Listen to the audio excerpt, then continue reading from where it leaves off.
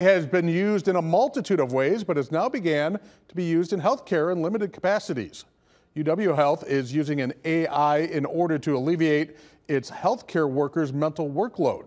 This consists of helping practitioners, physicians, and nurses with controlling the volume of messages they receive, as well as transcribing notes from visits with patients to save workers hours of cleaning up their own notes.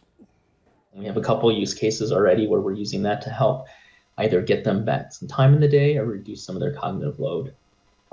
Other areas for AI is trying to see if we can automate some of the manual work away for our staff.